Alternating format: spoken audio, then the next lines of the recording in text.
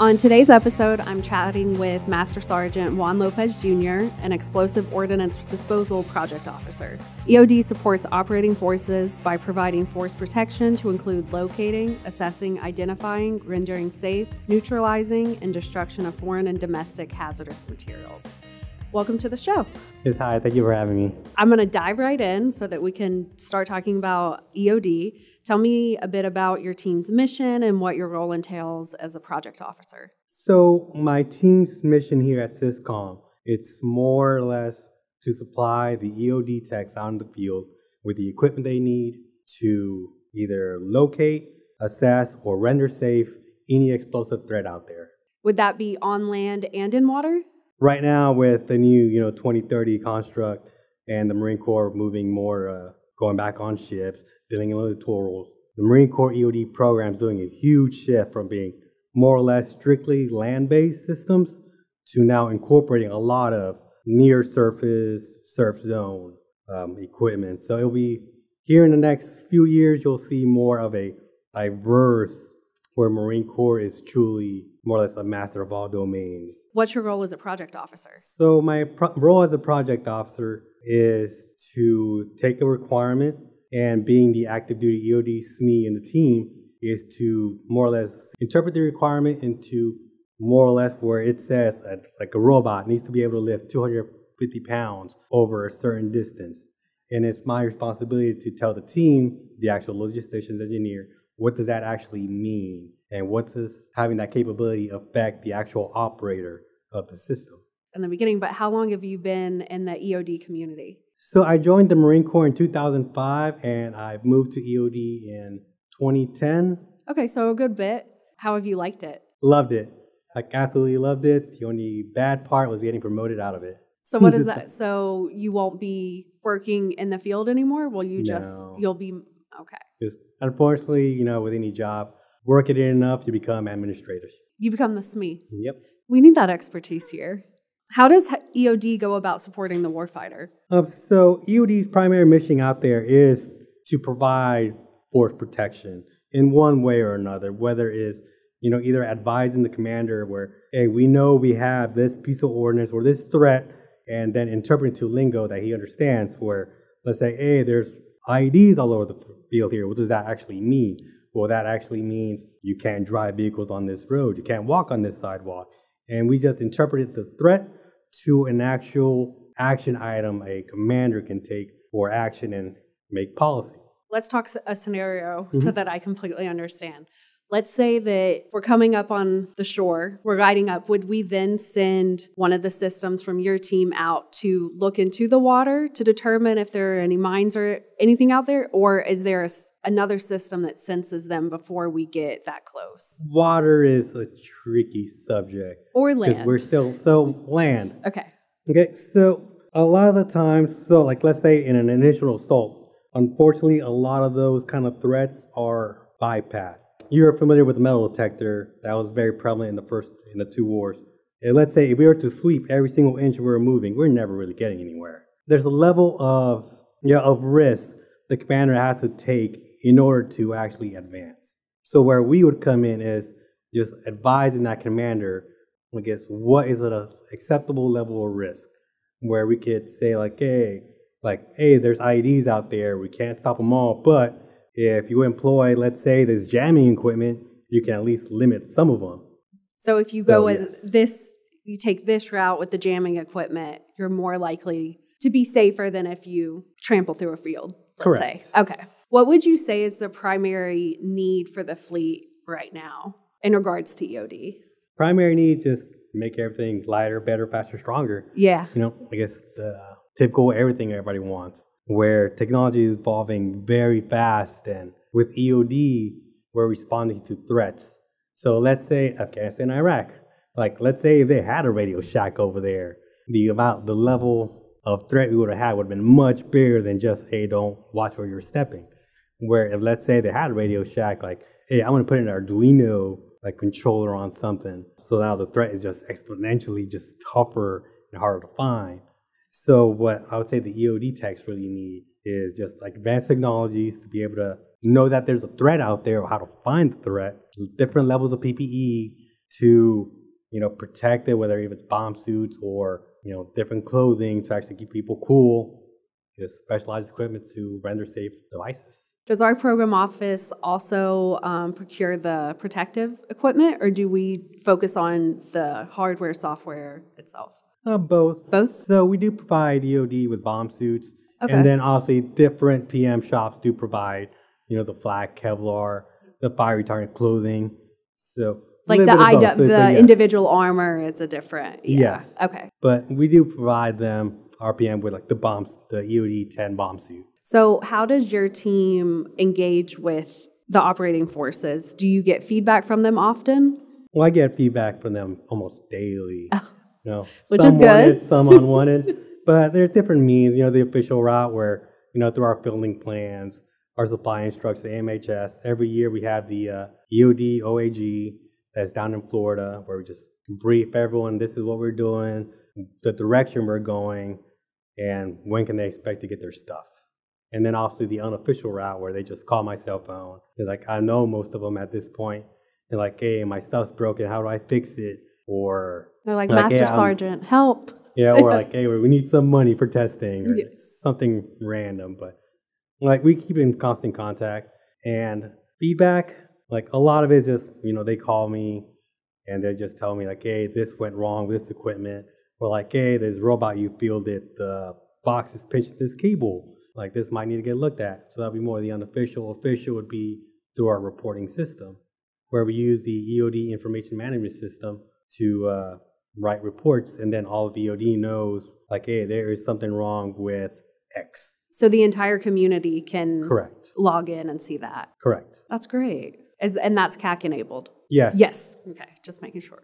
We know EOD is extremely dangerous and a complicated occupation. What type of technologies is your team looking at that's going to help the fleet? So a lot of the technologies we're looking at is mainly autonomous systems and systems that we can push out to the, every Marine out there. I mean, there's 180,000 Marines. There's only 800 Marine EOD techs. So having an EOD tech everywhere, it's not really a realistic thing. Kind of like going back to the first two wars. One of the things that really helped us and kept people alive was like the CMD, where it wasn't an EOD tech out there doing the searching. It was whatever team leader going out for a squad, they found something, confirm it, and then letting us know. And then that more or less allows the commander to play and choose where they're going to put the EOD techs and what to respond to first. Because then, 800 EOD techs can't be everywhere. Yeah. Kind of the same idea with autonomous systems where we're able to cover a larger area, but no real personnel, maybe an operator. And then they're relaying the information to an EOD tech to interpret and then triage it whatever way it needs to. There's less risk when we're using an autonomous system. The survivability of the Marine is higher if we're sending a robot out versus... Correct. I mean, you're blowing up a piece of metal at the end of the day. Same thing with our robotic systems where, like, let's send this, robot down. Yeah, it might blow up, but the person goes home. It makes me think of, have you ever watched the show SWAT? No.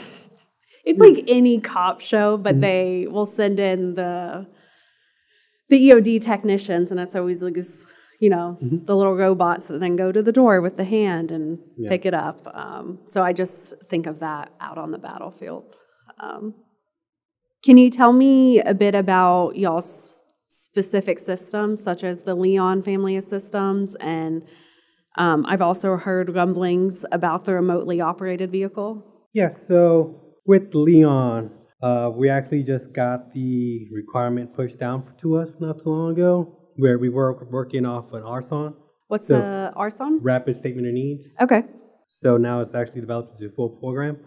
So the thing with Leon, it's more or less translating what we could do easily on land, where locating, assessing, diagnosing, and then rendering safe. Like that same capability, but in the sea. All right. Where with Leon systems, we have different means to do that. Because obviously it's in water. You're not really just playing in a two-dimensional plane. It's like stuff floating at different levels. First, with Leon, you have to be able to find it. Like the ocean is massive. It's huge. And more or less, you can't really see that far either. So incorporating a lot of these autonomous systems, like the Remus 300, where there's like this autonomous robot, goes, swims, does grid squares, comes back with, hey, there is 50% chance there's something here, right? So then going towards then another system. So be like, all right, let's send the ROV, which that one is manipulated by a person, can go diagnose it, like, all right, I have something here. And then going further to Leon, where now we need a person in there to deal with it. So it's the dive equipment. So then put him in a bomb or a dive suit, and then deals with it. I didn't even think about having to send Marines down in the water to deactivate a bomb or mine. Well, it's the same like on land where you try to be remote as possible, where there's steps to take to prosecute any explosive hazard, where if you can go remote first, you stay remote. Hence why we have, what was very popular, the Talon or the SUGV or the RONs, robotic platforms where we send the robot down until it can't go anymore. And once it's stuck, died, can't do the job, that's when you, if you can, put the person in a bomb suit, have them go down. It's the last choice. But yes. Okay. And same with Leon, where if we can, stay autonomous, go like with the ROV, and then if not, get a guy in a dive suit, put him in the water. Oh, so are Leon systems actually ROVs? Yeah, technically? I mean ROV is just like anything that's operated remotely, a remotely operated vehicle. Okay. So like an RC toy is an ROV. How has EOD evolved since you've been in the field? When I came into EOD in 2010, IEDs were the biggest threats out there, where most of the fatalities in Afghanistan and Iraq were from IEDs.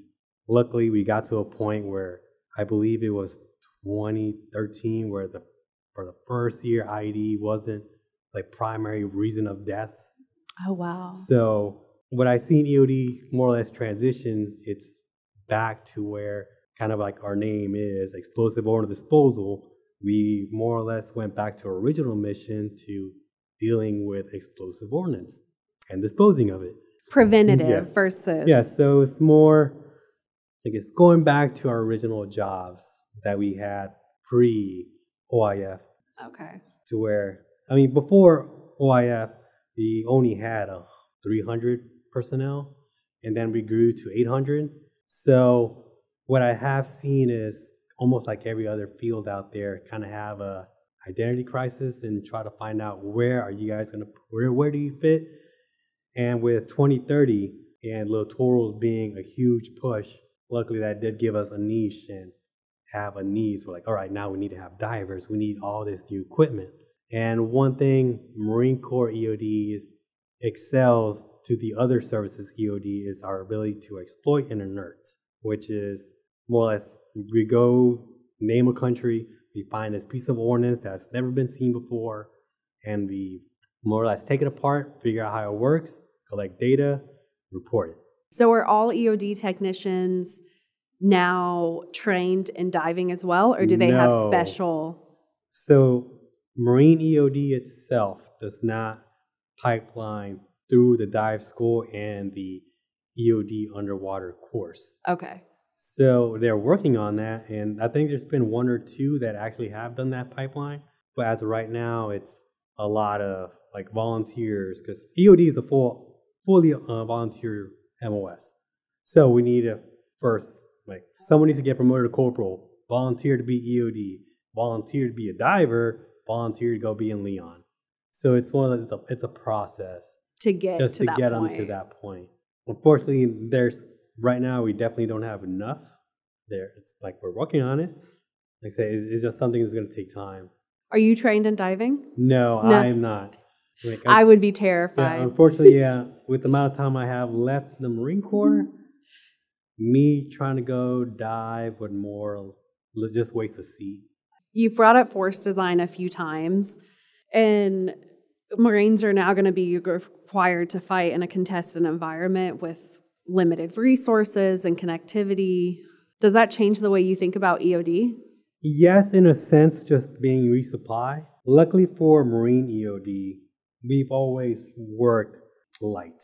compared to the Okay. other services, where like for an Army team, you get a whole truck with logistics tied to it. The Marine EOD, at least especially now, where like, hey, whatever you can carry in your backpack and get on an Osprey, like that is your support. Lighter the better. So, like, yes, it changes a bit. So one of our jobs for me in acquisition is like I need to shrink that and make it lighter. I see it. Yes, it'll change it as it will force everyone to be lighter. We're always talking about partnerships, and I'm going to say that your team definitely partners and works with the Navy, as we are we are part of the Navy. But do you work with any of the other services? Yes, constantly. So we're actually directed by a DoD instruction 5160 to work with the other PMs. Just earlier this month, we had a joint program office symposium in DC where the Army, Air Force, Navy, Marine Corps, we discuss what are we doing, what are we pursuing to get, and that allows the other service to also jump on whatever program we are. So because a lot of money is always wasted on research and development on things that, let's say I'm looking for the latest and greatest, let's just say metal detector again, and the Army's doing the same thing. That's just RD&T money getting wasted. So we'll just, at these venues, we can discuss, hey, we're both doing this. Let's consolidate. Army has lead or we have lead. And that frees up some money to go research something else. Kind of like how we did with JLTV. Yes. We both use the same vehicles. Correct. I know we work closely with industry here. Is there anything that you would like to see from them? What I would like to see from them, advanced technologies, lighter, better, faster, stronger. Universal battery would be my main thing that I would want to see, where everyone always has their proprietary battery, which, I can understand. There's this advanced equipment out there has very specific needs of the power output, which I understand. But at the same time, when I had to carry my robots, my X-ray, my jamming systems, and they all have their own unique battery, having to have specific batteries for stuff more or less, it limits me as the operator what I can prioritize for power. So let's say the jammer, I know I can use it for 4 hours, but my robot I can only use for 2 hours. Well, it should be my job as an operator, no, I'm going to sacrifice some of my power and the jamming capability to go to my robotics. But with unique batteries, I can't really do that. Because they all take their own battery. Yeah, so it's more or less the manufacturer took that decision away from me. Or it's I carry more batteries. Which is heavier. Yeah, which of course, the battery's the most, I guess, is the heaviest part of any component. So that would be my biggest request to the industry is standardize a battery. You mentioned jamming and X-ray. Are those part of your team as well? X-ray, yes. We currently field the Vidisco X-ray, or as the Marine Corps knows, is the Expeditionary X-ray system. Okay. Which allows an EOD tech to fire, pulses of X-rays through a device, collect them through a panel, and they get sent to a tablet where the user can interpret this is what's in whatever package. The jammer that we currently employ, it's the MODI 2. That's handled by another PM, but as techs, I don't just provide gear specifically to EOD. We get support from other PM shops like the crew or the Seaburn that they provide equipment to our guys as well. Especially the suits. I'm sure Correct. You work closely with Seaburn. Correct. Yeah. Now that we've heard all about EOD, let's hear about you. We can start at the beginning. Where are you from and how'd you end up in the Marine Corps?